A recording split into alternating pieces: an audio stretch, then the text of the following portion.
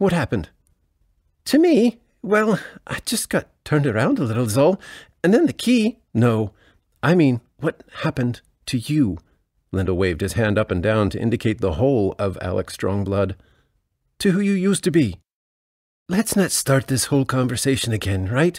It's far too early and you've been up all night. How can you say it's early? Come on, look at yourself. Look at us. We used to be more than this. Listen, Alec was accusing, indignant.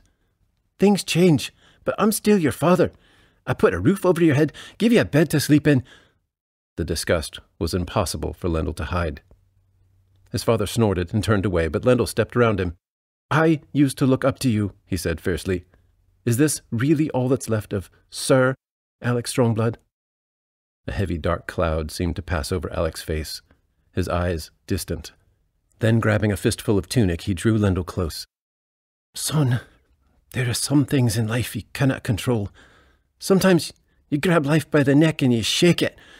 You live your dreams, you know what's right, and by the gods you fight for it. For a moment, those intense blue eyes of his cleared.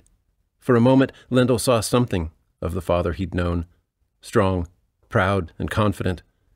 But his eyes grew dull, and Alec turned loose of Lendil's tunic, shrinking into his favorite cushioned chair, the very picture of defeat. Sometimes, my boy, he continued, trance-like. Sometimes life steals your passion away and scoffs at you for dreaming.